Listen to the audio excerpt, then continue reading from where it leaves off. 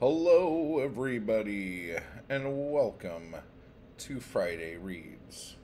What is Friday Reads? It's books that you think you're going to start reading on Friday, but you probably won't read them until Saturday or Sunday. Let's just be honest. And then hopefully you'll read all the books that you picked up, and sometimes you don't read any of them. And sometimes you don't read any of them and you read something completely different. And then you feel like a fool because you told everyone what you were going to read on Friday, but you didn't. So, wow, choking. So, using that theory here, I'm going to go over the stuff I'm going to be reading this weekend. The first thing will be the racing form because, yeah. And just so you guys know, in case you were wondering, I got my ass handed to me in the first 5 races today. So let's just put that out there. Let's see. Okay. So in all honesty, though, here we go. I'm going to be preparing the next few videos I'm going to be doing. So with the Lovecraft Cthulhu Mythos stuff, I'm going to be doing The Thing on the Doorstep, which is kind of a fun story. It's weird because I have a fondness for The Thing on the Doorstep, and I feel like a lot of Lovecraft scholars and even people who like Lovecraft aren't really a fan of this story.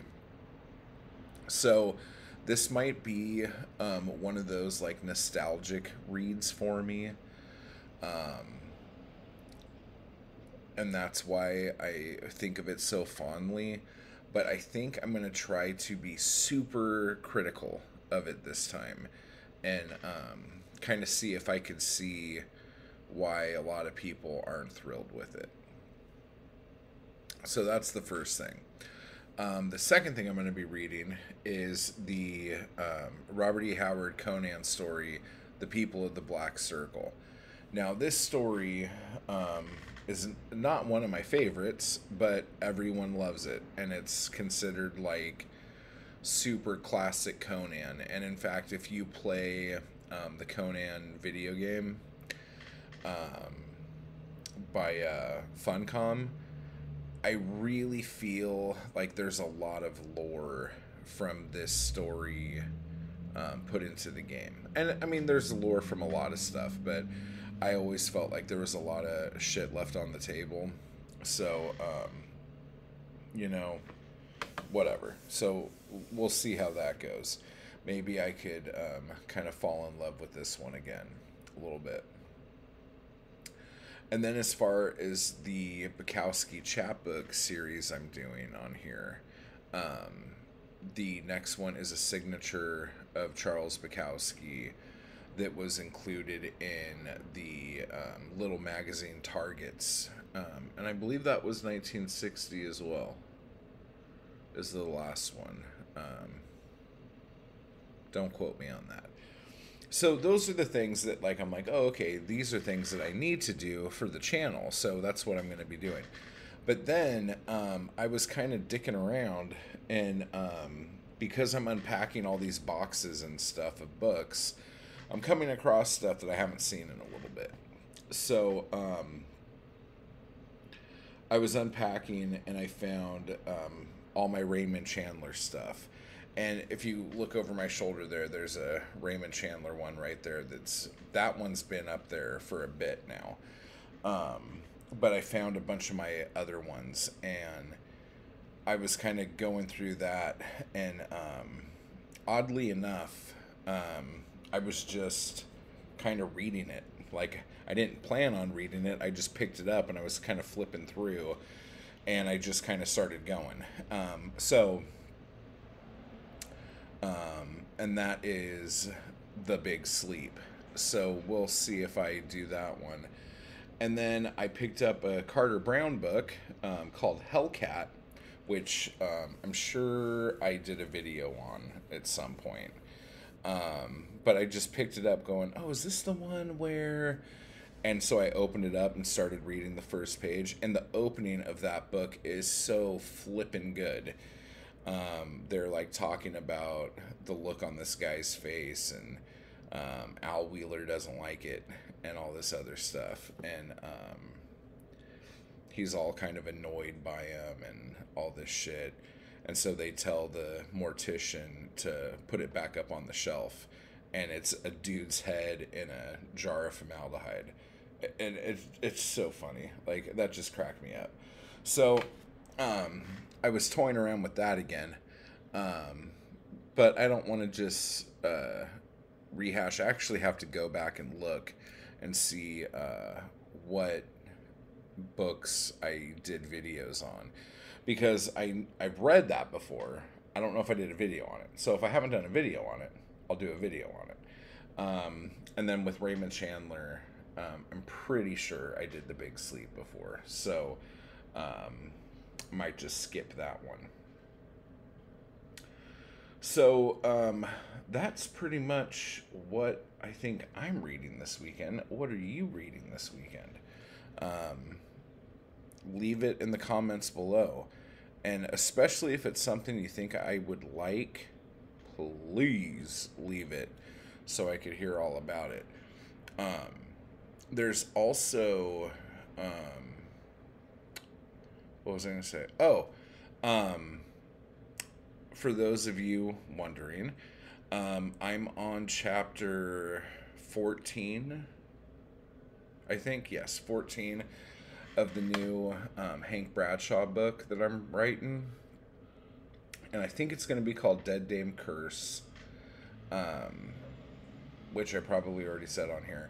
And if you are on my Patreon, the first chapter is up there for patrons to read if you're interested. And for those of you who have picked up the books before and read them or didn't read them or whatever, I actually went through and cleaned up the first 3 books and updated the links and stuff in them and all that shit and put them back up on Amazon. And I actually started working on the paperbacks, and then life caught up with me and I just didn't get that finished. But on Amazon, apparently now you have the ability to pick your trim size, like how big you want the book. So there is a 5x8 option, but there's also an option to like put in whatever you want. So I might be going in and doing the 4.75 by 6 inches, which is like your old school typical mass market paperback. That would be just amazing. So I don't really know how that would work, but I'm pretty excited to do that. So maybe I'll do that. Anything else? Oh, also, I'm going to be recording a cover version of a Cramp song here in the next half hour or so. And we'll be posting that up on my Patreon as well. So if you like hearing me sing other people's songs, jump on over to Patreon. And you could do that by, I think it's just patreon.com/MattWall, or you could go to IHateMattWall.com and do that there. And I actually have some pretty... It's exciting to me. It might be exciting to some of you. I'll just talk about it since we're here shooting the shit. I think I'm going to be putting Weird Mask and the Time zine, zines that I used to like print out and make and all that stuff. I think I'm just going to be putting those up for free for now on as PDFs. So, and like maybe do a little bit of AdSense on the websites themselves. So when you go to the websites now, there'll be ads and shit like that that pop up.